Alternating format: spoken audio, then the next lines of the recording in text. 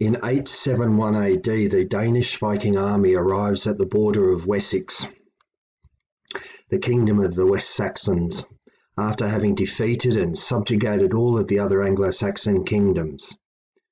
Now all that stood between them and the complete conquest and subjugation of all the Anglo-Saxon peoples of the British Isles were the West Saxons. The ensuing struggle for survival by the West Saxons continued until they finally won their freedom at the Battle of Edington in 878 AD. Had they not succeeded, the idea of England as a nation would not have been born. The story of this struggle for life and freedom was first recorded in the Anglo-Saxon Chronicle. Now, the Anglo-Saxon Chronicle was created under the kingship of King Alfred, who was the victor at the Battle of Edington. And thanks to him, he was the creator and the beginning of the Anglo-Saxon Chronicle, which was then maintained for some centuries after his death. The particular version I'm using in this video is the Anglo-Saxon Chronicle A. And the link at which you can find this is here, and I'll put that in the description below the video. Now, let's have a look at a bit of a picture. So this Danish Viking army, called the Great Heathen Army, was composed mostly of Danish Vikings, but also contained other elements from Norway, Sweden, and even further afield. Now it lands in East Anglia in 865, and after picking up some horses from King Edmund, which allowed it to travel on out of his kingdom as he hoped, they then moved north. They eventually take York in 867, 866. They then come south again, and these kingdoms, Northumbria, Mercia, and then eventually the Vikings return to East Anglia, and these three great Anglo-Saxon kingdoms are destroyed by the heathen Viking army. They return to East Anglia, where King Edmund, who only a couple of years earlier, 4 years earlier, had given them some horses to help them along their way. They return to East Anglia and take his kingdom from him, killing him along the way. And that is in 869. They then appear on the border of the kingdom of the West Saxons, the last surviving Anglo-Saxon kingdom, the kingdom of Wessex. And they appear on the border at 870. And so the year that this reading in this video is focused on is the year 871, in which a number of battles took place, a number of important engagements. So let's see what the Anglo-Saxon Chronicle has to say about that. All right, warfare in that time was very close quarters. Opposing armies would form shield walls where the shields were interlocked and advance, and then use their spears, axes, swords, seax, that's the knife they held, and other percussion type weapons as well even. These two shield walls would clash and engage each other over a number of hours until eventually one gave way. Pretty intense, as warfare always is and has been. But you can get some sense in this picture here what it must have been like with axes and spears and swords and knives and bow and arrows as well. Okay, so here is the part of the Anglo-Saxon Chronicle written in the script of the time, the insular Irish script. And in the first few words here, Her kom se her to redingum on Wessex and thas umber tharia nicht redon toeien erla up, and so on, so on. It reads on, but we'll see in the reading itself. Okay. Her kom se her to redingum on Wessex and thas tharia nicht redon toa erlas up. Thaie meta hier Athelwulf alderman on Engela velda, and him thar with je vecht and see je nam.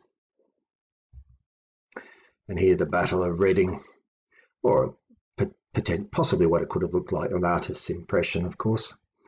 You can see the intensity of the two shield walls engaging with each other, spears approaching, quite an intense environment, as you can imagine, as the two shield walls close in on each other and attempt to force their way through each other.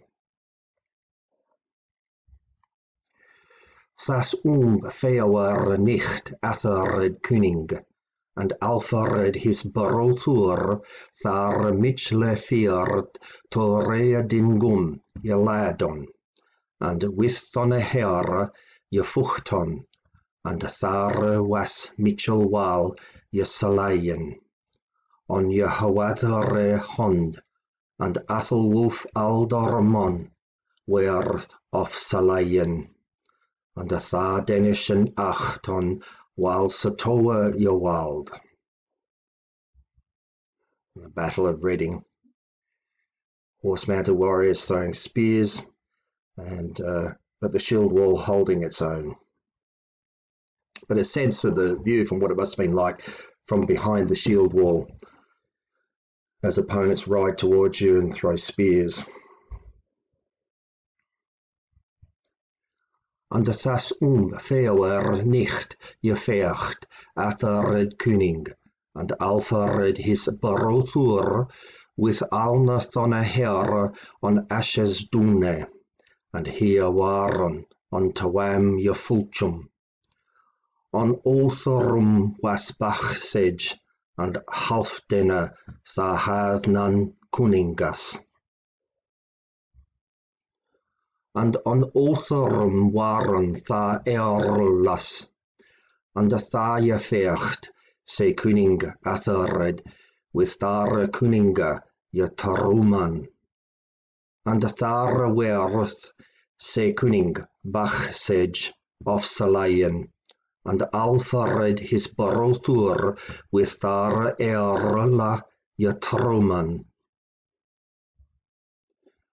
And thar werth Sidorok earl of Salayen se Alda, and Sidorok earl se Ionja, and Osbern earl, and Farana earl, and Harold earl, and tha Herchas beien je Faliende, and Fella Thusenda of Salayenra, and onvechtende waren oth nicht. And the Battle of Ashdown, another artist's impression. Notice the chainmail suits, the shields, the sex they're carrying around their waist there, the sword, spear, axes, pretty intense.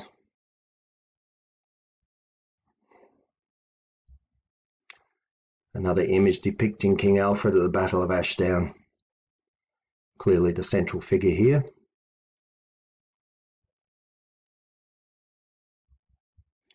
And again, another image of the Battle of Ashdown. And this period was also referred to as the Danish Wars, since it was mostly a Danish Viking army. And thus fewer tiene nicht je vecht Athelred König, and Alfred his brothur with thon her at Basengum, and thar tha Danishan sia namon, and thus twa monath je vecht Athelred König, and Alfred his brothur with thon her at Mertune. And here waren on toam je fulchum, and here butu je fliemdon, and longe on die sia achton, and thar werth Mitchell walselicht. On je hawadare hond, and thar Danishen achton, walsatowe je wald, and thar werth Heermund bishop of Slayen, and felle Godera monna. And after thism je vechte kom Mitchell sumor lidde, and thus over Eosatron, Yafor Athared Kuning, and Heerixode Fief Year, and his leech Leith at Winburnan, Thafeng Alfred Athelwulving, his Barothur to Wessex na Reach, and thus Ane Monath Yefercht.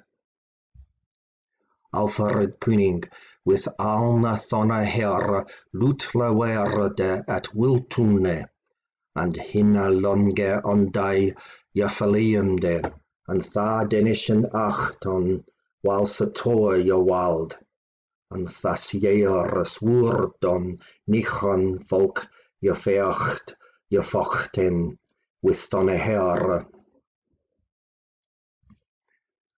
On thu kuna riche besudan temese, and buton tham the him Alfred, thas kuningas, barothur, and an lipi aldormon, and kuningas.